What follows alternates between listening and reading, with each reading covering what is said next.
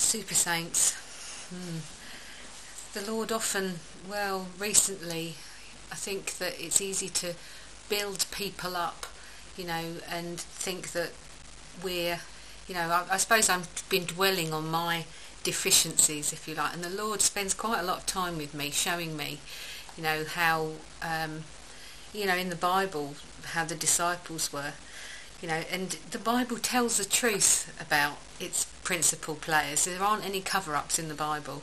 What you see is what you get. People are just people, and even the best people are prone to making mistakes, failure and floundering, just like we are. Moses murdered an Egyptian and buried the evidence. Samson acted on lust for a woman, and Jonah refused to follow God. But God loved them, and he loves you too. And moreover, he understands that we're not perfect, that none of us are perfect, and that's why he's forgiven us. In Romans 4, it says, when we were baptised into his death, we were placed in the tomb with him. Sorry, it's Romans 6, verse 4. As Christ was brought back from death to life by the glorious power of the Father, so we too should live a new kind of life.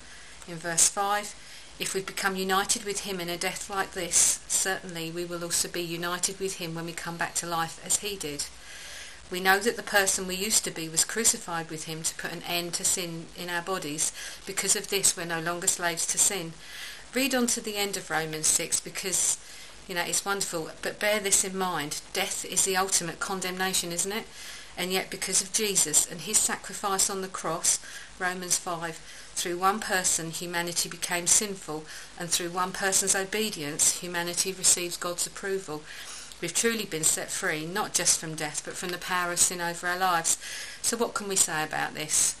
It doesn't mean that we should willfully go out and sin, but in the same way, we need to program our minds to withstand temptation and to stand on our faith.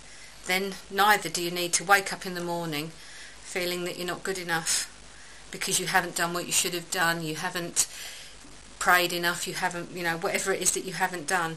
And remember that God understands that we're not perfect, that we struggle, but he loves us anyway. He sent his son to the cross for each of us, and he's talking to you now because you're worthy of his love. After all, 1 John 4:19, we love him because he first loved us.